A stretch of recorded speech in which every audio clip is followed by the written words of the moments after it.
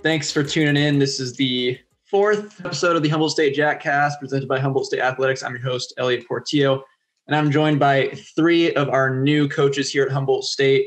The new head coach for men's basketball, Tae Norwood, our new women's soccer coach, Grant Landy, and our new women's rowing coach, Matt Weise. Coaches, thank you so much for taking some time out of your busy schedules and giving me some sound bites. Elliot, appreciate you having us on, brother. So I'll kind of just jump into it right away. This is kind of a general question. You guys can answer it in whatever order you want. But what's been the biggest thing? Obviously, you guys all come from different programs. Matt and Tae, you guys have come all the way from back east in Michigan and Florida, respectively, before this. And Grant, you're coming up north from Concordia. What has been, since you've been here in Humboldt County, the biggest transition for you or the biggest thing that you've gotten used to? And what's your favorite kind of go-to spot in the area? Well, I think the biggest transition, obviously, is pretty obvious. It's COVID, right? So just adapting as a team, trying to be flexible as a coach, the team is being flexible and diligent, given the parameters we have to work with.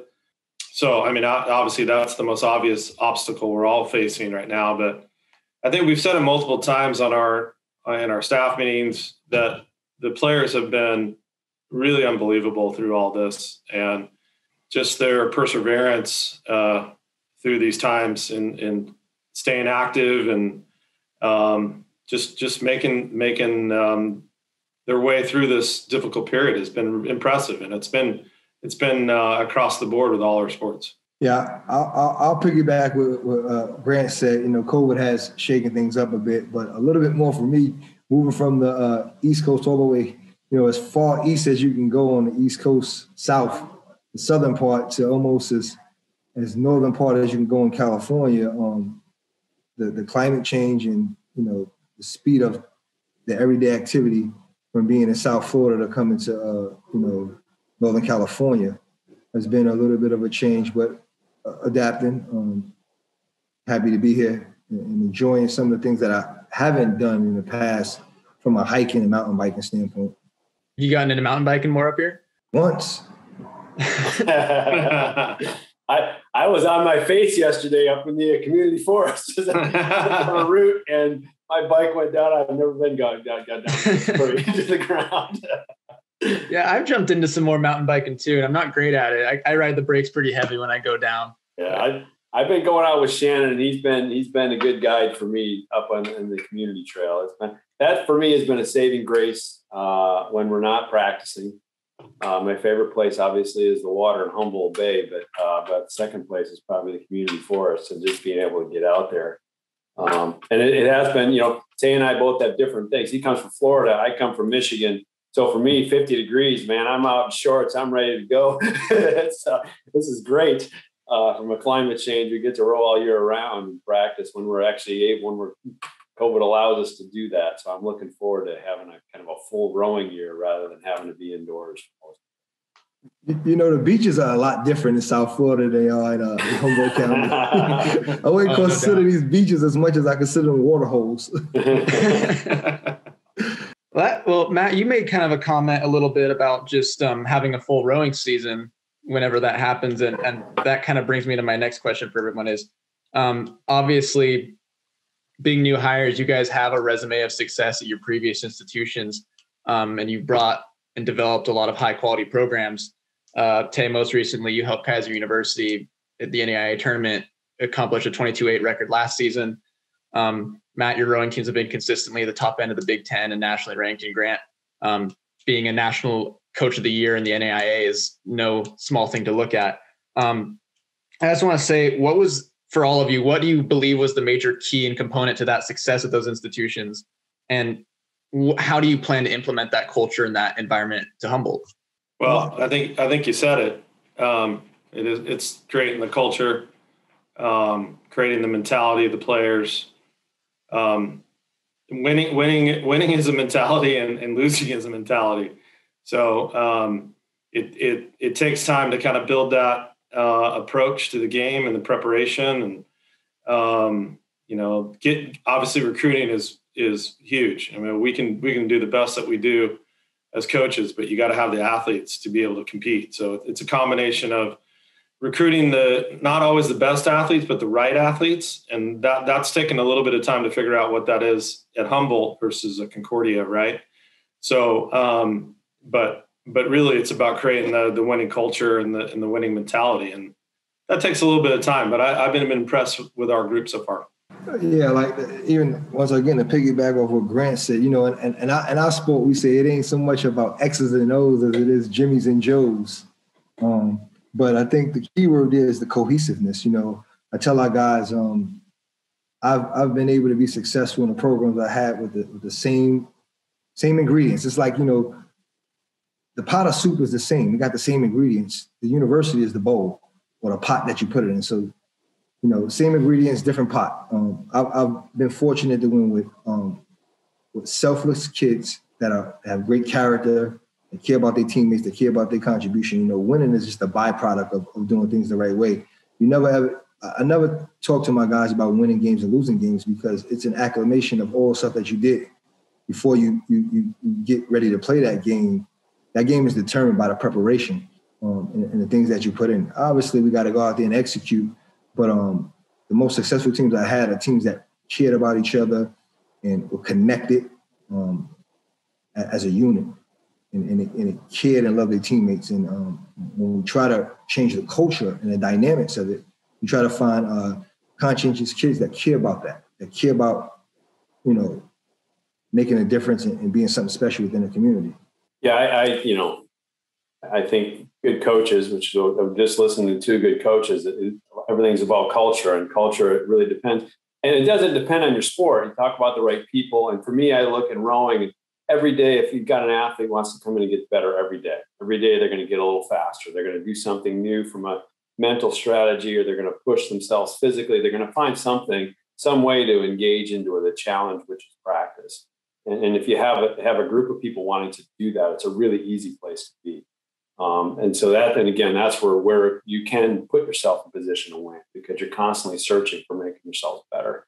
And so those are the athletes we're looking for on campus, off campus. And the group that I have right now, really, when I look at the fall practices that we had were very short. We were basically out of season training most of the fall, but yet they made progressions over every day. They got a little faster. So I was really impressed with the work they did this fall. And I can't wait to see them live. You know, we've been doing stuff on Zoom on rowing machines. It'll be nice to see them on the water, hopefully starting next week. So that'll be good. You know, one thing we take for granted, and I was talking to my buddy the other day, and he was talking about staffing and stuff. And I said, you know, I don't want a good staff. I want a great staff. And it's also about finding the right people. You know, people ask me what I look for when I hire assistant coaches. I want nurturers and teachers, and not teachers like you're a high school teacher or elementary school teacher, but I want guys who are able to teach the game and develop relationships with guys and deliver that message. Because I think, we all recruit good players, but part of our job is to nurture and maturate that talent that we have in the program. That's how you have consistency across the board and stability in your program, so that when your freshmen come in, they've learned the ropes, and when they become juniors and seniors, they're able to be the leaders and the foundation of your program. So it's important also that we have good people in the program, and good, not only student athletes, but, you know, coaches and people that oversee it. The interesting part of the pandemic that's been a challenge for me is just because the lack of time we have with the athletes as a new coach, right? You want to come in, create your system, put things in place, and it's a slow, steady grind right now. It's not a, hey, you know, we got all this time in the world, you know, we just don't have the time or didn't have the time this fall to really do that. So it's been a slow building process, as opposed to something where I think as coaches, we have a tendency to want to be in a hurry, right? And there's got always a sense of urgency. And we just, COVID has really slowed that down. Matt, it ain't slow Grant in recruiting. Grant just signed 5 new kids. They ain't even see campus. Yeah, I was going to say, Grant, you had a nice big recruiting class this year.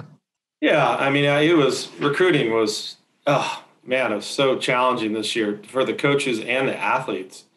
And I kind of get it from both sides, because I have a younger son who's in this class who wants to play collegiately too. And I've seen it firsthand about the struggles of there's no events. And ID camps are not there. And so there's just not a lot of places to go and showcase yourself. And then, we've been closed here as a campus ever since I've been here in March. So your normal recruiting, checklist is not the same as it was last year.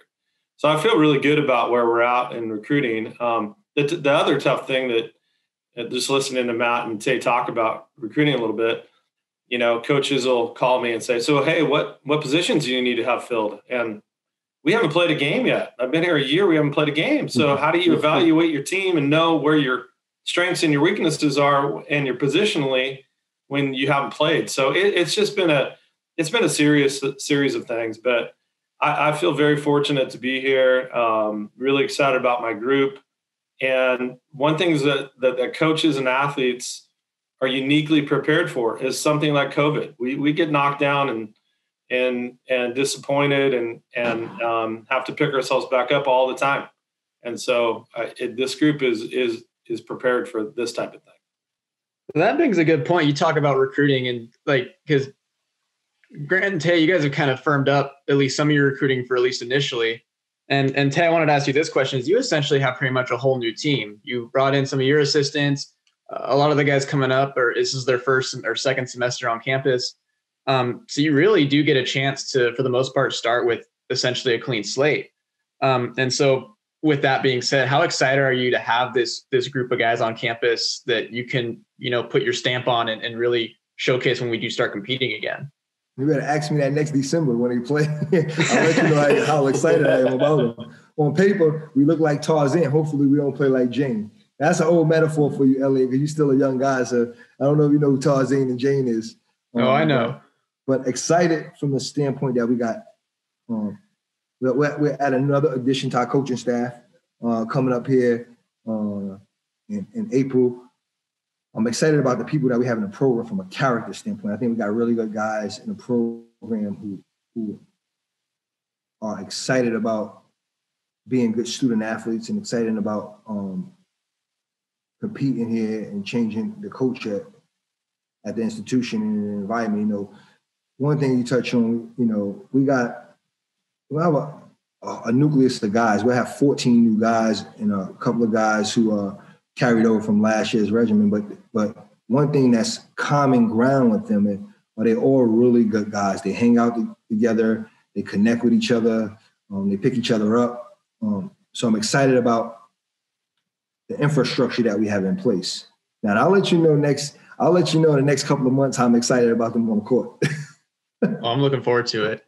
And I wanted to pose the same question a little bit to Grant as well, because you have a few returners that have been here for a while. But you also have obviously your class that just came in and a couple new faces on campus.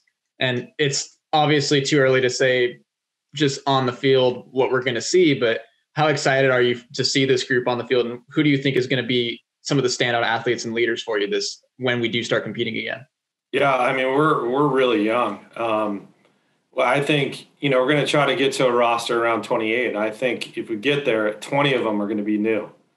So it's a double-edged sword a little bit, because you want some older players who have experience.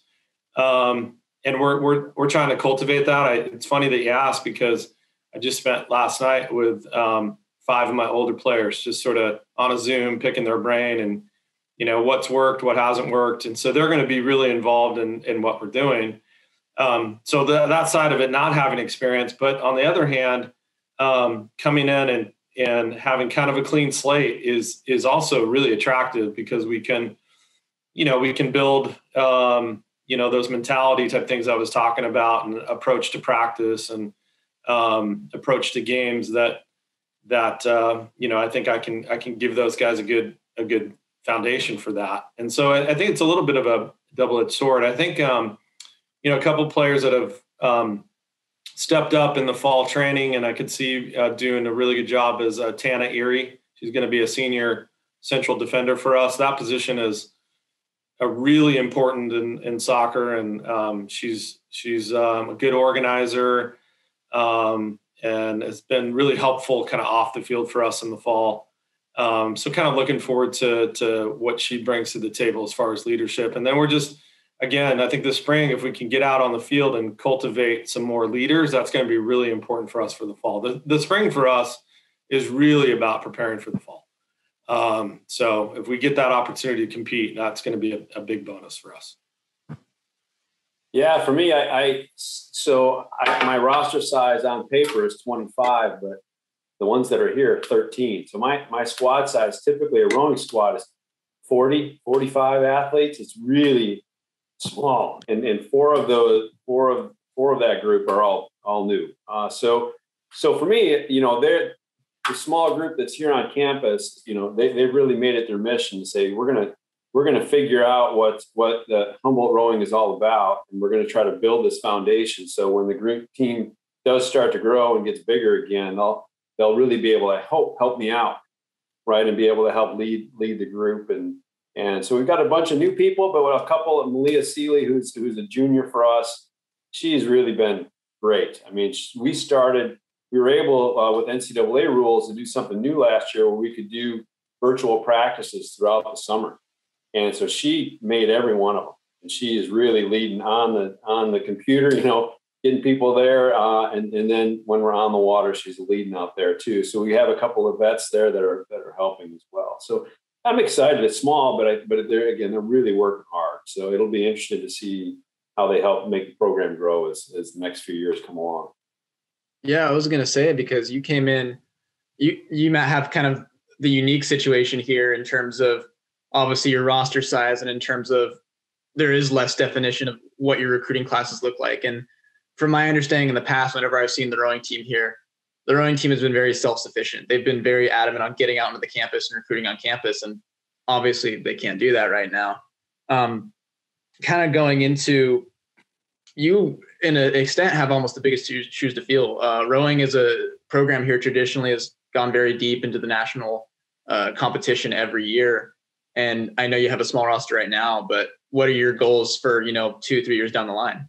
Oh, well, the smallest team I've ever had in the spring has been 55. Now I have 13. So for me, I got to, it's recruiting, right? Matt, you might have to jump in the boat with them. That's right. So, for me, it is. It's about building some depth. We just got to get people. We got to get people out there and moving, and that's really my goal for the next couple of years. Finding the right people, but also, we the numbers have to go up, and they will. Again, I've got great assistants that are going to work on that as well as me. So I think we're going to, just a matter of time. But to tack on your national championship, they've won a couple of them. I'd like to win a few more. I think we can bring some things to that. I can bring some things to the table that weren't here previously. They did a great job culture-wise. You're right. They were self-sufficient. They worked hard. I think I can bring a little more rowing knowledge into the mix, a little more training into the mix that will push them up and just allow them to find another gear, I hope.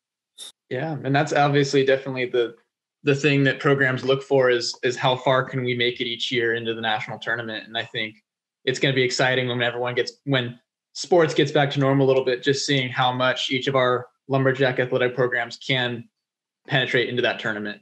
For me as a new guy, there's a couple of things that I appreciate. One reason I took the job is the group here, the group of coaches, the group of administrators, even they're very welcoming. And I just feel like even on Zoom, like I saw Kelly Wood, the volleyball coach, for the first time today, like we were over COVID testing. She was like, Matt, right? As we're looking through our masks. But, we've gotten to know each other over Zoom. And that part has been a really positive piece for me. It's the community of coaches and the community of the administrators. It's different than where I came from. And I really enjoy it. And it's certainly, they've made Humboldt kind of a special place very quickly. Well, that answers everything I pretty much had. If you guys have anything you want to finish up on or add, feel free. I'm good. I appreciate you having us on. I'll piggyback that. Thank you. Thank you for inviting us on the Zoom.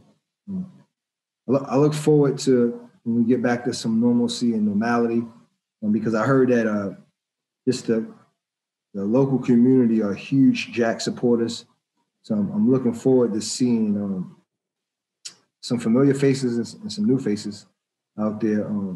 can't wait to, get it going.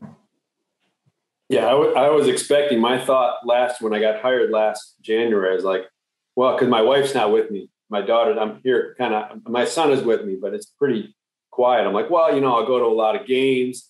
I'll get involved in the community. I'll do all this stuff. It's just not what's happening. So I'm looking forward to having that happen so I can get out and meet everybody and see everything that's going on when there's actually people around. We're looking forward to seeing all our teams get back out there and compete as soon as we can do it. Same as well. It's going to be a good experience for everybody, I'm sure. So thanks again, everybody, for jumping on and doing this for me. It's always appreciated, and we'll be back to it soon. Go Jack. Thanks, Elliot. Thanks, Elliot. Appreciate it. Thanks, guys.